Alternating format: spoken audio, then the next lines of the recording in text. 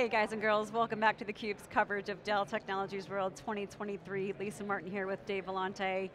This is our second day of coverage, our first full day. We were here last night as well. A lot of news to unpack, a lot of hot topics. One of those hot topics is cyber resiliency. We've got two of our alumni back to talk about that, what it actually means, how they're delivering it for customers from a Dell perspective. Rob Emsley is back with us, Director of Product Marketing at Dell Technologies, and David Noy as well, VP of Product Management. Guys, great to have you back. Thank you for joining us today. Thank you, thanks for having us, Lisa. Yeah, great to be back. Isn't it great to be back? It is. It is. So I've been hearing so much about cyber resiliency the last year particularly, and I always wonder to different companies and customers, what does it mean to actually be cyber resilient? As we know in today's age, ransomware is no longer a, is it going to happen? It's when. The supply chain, obviously the risks there that we've all experienced. How do you, David, and maybe Rob, commentary from you, how does Dell define cyber resiliency? Oh, it's a number of different things, but holistically, we kind of talked about the 3 I's a lot, which is immutability, isolation, and intelligence. And really, immutability is kind of like your first line of defense. That's making sure that you can't delete your good copies of data, that you can keep snapshots and make sure that nobody's tampered with them and get back from them, which is great. But that's where a lot of the products that provide cyber resilience stop, is around immutability. Really what we believe is that not only that, if you've got a compromise, there's potential that something's been compromised for quite some time. And by the way, someone's got keys to the kingdom could potentially cause even more damage. And so we talk about isolation as the next step, which means taking your data and putting it in another location that's air-gapped, where the bad guys can't get at it because it's not open all the time, and basically there's not a pathway for them to get there. And then intelligence is the last part, which is more than just looking at, hey, is my data changing frequently, but actually being able to look at the data and go, based on the signatures of what we know attacks look like, we believe that attack occurred and here's what the impact was, so you can get back as quickly as possible. That recovery is table stakes. Absolutely. Yeah. I think the reason why that's so important is if you just take one of those, I can do isolation, okay, I got an air gap, but like, when I talk to practitioners, they say, yeah, but the other thing that I worry about is that sometimes ransom, you got to go through a process, it's too hard. Right? So the bad guys are like, let's just threaten to release their data, right? Yep. And if they do that, then you're screwed. Okay, so you have to have that third piece, which is the intelligence. Right. My question is, how well do customers understand that? How comprehensive are they taking this approach, kind of pre-pandemic, post-pandemic? I think the number of attacks has just gone up and up and up. The volumes have gone up, and people realize now that you need a clean room environment to bring your data back into. You can't just bring it back into production because your names, your DNSs could have been compromised, your Active Directory could have been compromised, and so those compromises could be so prevalent within your environment that if you don't come back into an air-gapped clean room environment, there's a chance that you bring your data back and you're hacked all over again. So customers are starting to understand that. And then the second part is, you may have had an attack that's been latent in your environment for a very long time. We talk to customers who, maybe they've gone 30 days and the data's already been compromised. The days of malware going in and just randomly encrypting everything, that's over. Now it's much more sophisticated attack.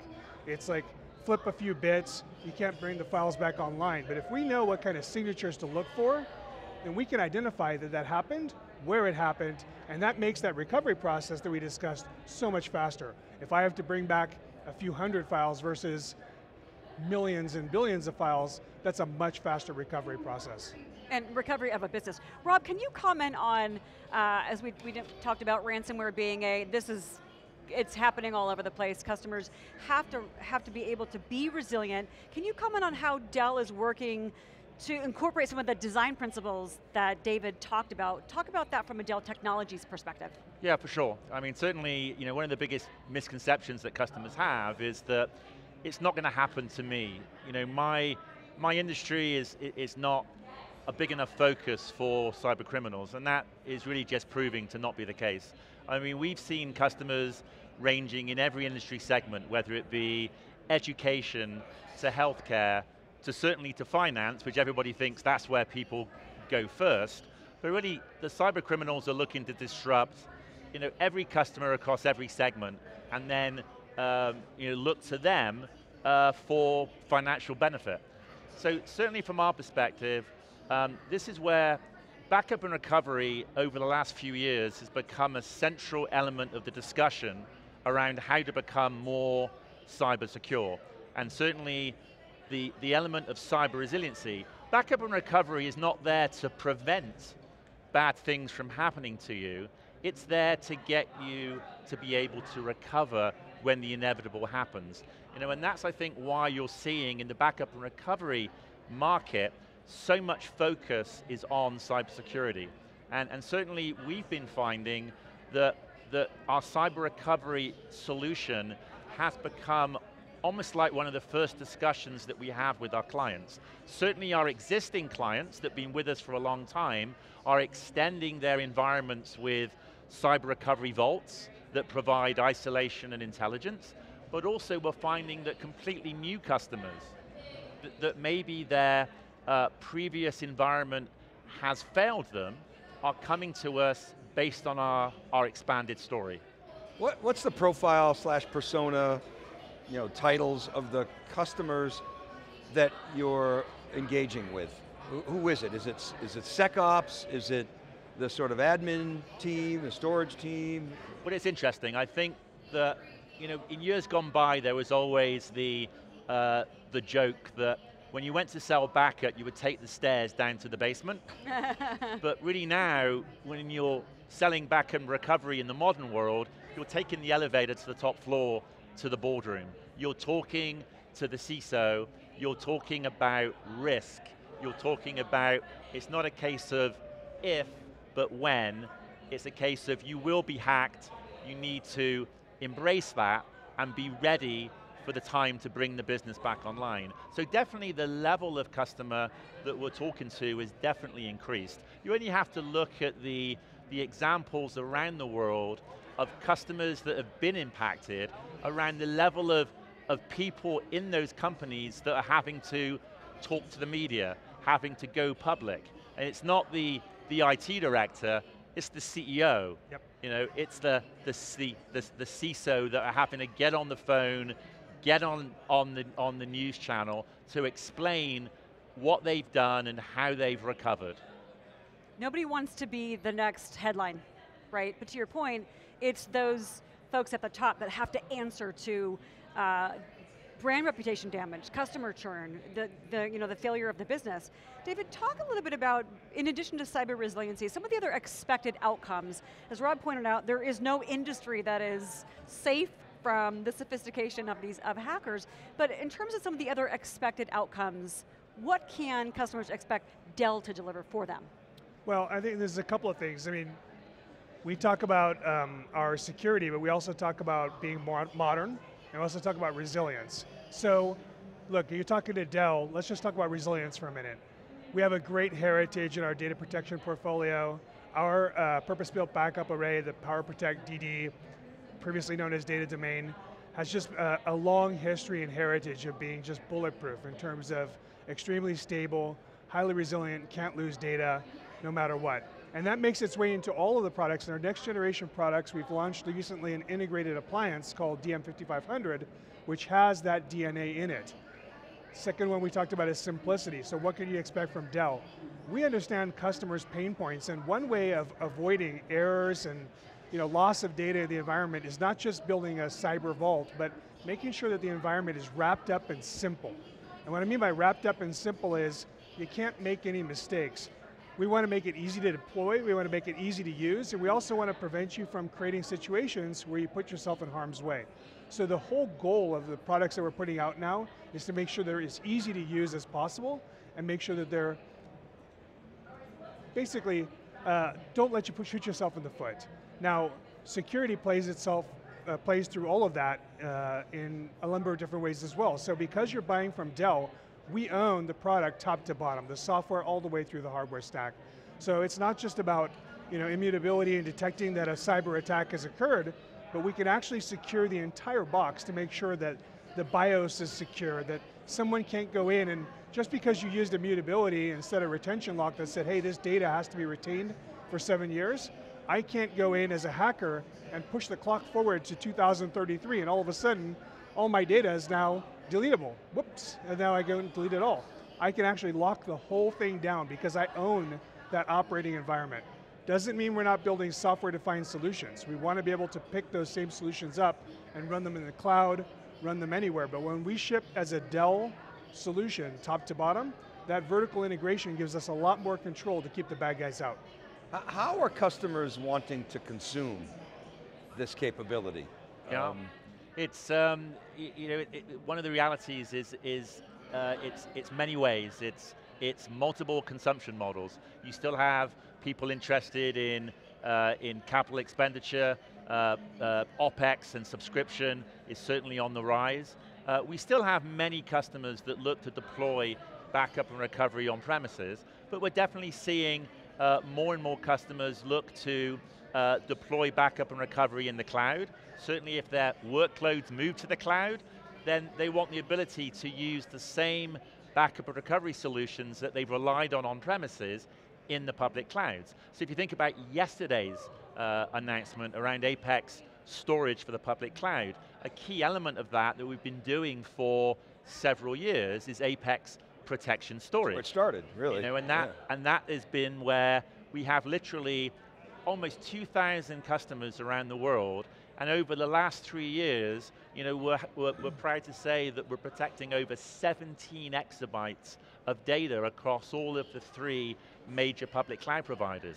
And the great thing is that it's the same DNA as David mentioned, that they've been relying on within their physical appliances. We lift and shift it, and we provide it as a complementary solution to object storage within the public cloud. So if you think about object storage, people always think, well, that's a very cost-effective architecture, but when you marry that with industry-leading deduplication, the cost to serve for them, because cloud is not free, so efficiency in the cloud becomes a very key element. And we've sort of looked at all of the solutions across public cloud environments, and we're up to 80% more cost effective when you're deploying Dell data protection solutions in the public cloud. So it's both the protection and then expanded to cyber recovery, because one of the things that we've talked to you about in the past is cyber recovery on premises, but also cyber recovery with Apex protection storage in all of the public cloud providers. If I may, Rob brings up a really good point about people wanting to get those cost advantages of protecting data in the cloud. I was talking to some customers at Dell Tech World here who are getting 80-to-1 reduction in their particular environment. So if you think about reducing your cloud cost by 80-to-1, it's just phenomenal in terms of driving down the actual cost of infrastructure. That's a big deal. So you mentioned some great stats, Rob. Caitlin Gordon actually mentioned the same. Was it 17 exabytes of data protected in the cloud? You talked about thousands of customers, yet the Global Data Protection Index survey, that's something that Dell sponsors every year, showed that from over 1,000 decision makers, still 2/3 of organizations are still concerned we don't have the right existing measures in place here. 2/3 of them also believe that, this future of work, this remote work from anywhere is a risk. So obviously, the value prop is there, the TAM is there. What do you say to prospective customers who come to you in this 2/3 bucket saying, we don't have the confidence? Yeah. Dell, help us get there. Yeah, it's interesting, and you bring up an interesting stat, because I think some of it is because until you've been impacted, you have a kind of a lack of confidence that the tooling that you have is going to get the job done. You know, one of the things that has often been written about is that customers need to think about how they can become cyber resilient organizations. And one of the ways to do that is to hire for failure. Hire people that have actually experienced a cyber attack, because then they're not afraid to understand what is needed. So some of it is, they're concerned that their technology, but often that's a shorthand, that they're just concerned that the technology and the organization is just not prepared to go through the steps that are necessary. And that's where Dell can help them. Because we've certainly been talking about technology, but the other side of the coin is people. Yeah.